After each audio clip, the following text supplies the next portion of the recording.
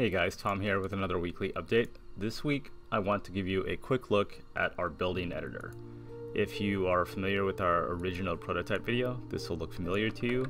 The good news is now we have it working with production code and the building engine is coming along really nicely. So the way it works is I can use these brushes to drag out different kinds of floor plans. So you can see we have three materials for wood. There's this dark wood, this light wood, and a sort of a patterned wood. And I can use the floor tool to just drag out different shaped buildings. So as I draw floor segments, they merge together and I can have different shaped floor plans.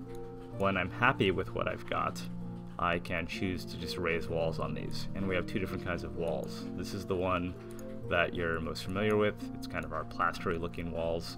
And I've just added a new wall type, which is kind of a log cabin looking texture. And it's going to be very easy for us to add different textures. So we want to give you lots of choices in terms of the look and also the material. Of course, we'll have stone walls and things like that as the game progresses. Now once I've done that, I can decorate, of course, with doors. Every house needs a door to be functional. And I can just slide my cursor along the wall, pick where I want the door. That looks good. Maybe there. I'll put it there. And same thing here. Right there. That's nice. And new tool that we have is windows. So windows work just like doors, except I can choose wherever I want them. So if I wanted one high and one low, I could totally do that. I'll do that. I wouldn't do it in real life, but just for demo purposes.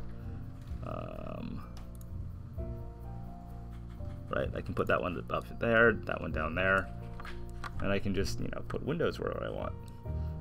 Of course, they have to be sort of within the bounds of the wall. If I try to take it too far to the edge of the wall, the cursor disappears, so that's nice. But I have, I'm sketching with windows. And finally, one more decoration we have is the lantern, or the lamp. So I can put lamps on my house. And when I'm happy with what I've got, oops, that's one too high, but that's okay. I can put roofs on these things, and I could have done it earlier. I'm just choosing to do it now.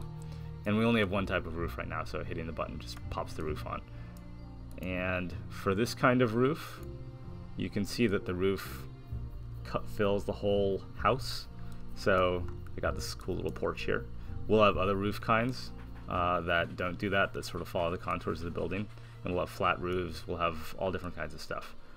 So I hope you can see how the tech is there and now the tool is coming together. And this is like step one to getting us to the point where you can really build these big cities like we have in our concept screenshot with support for the different parts and stuff like that.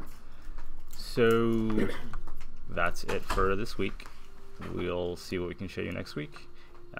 If you want to see more, check out our blog at stonehearth.net. Thanks for watching.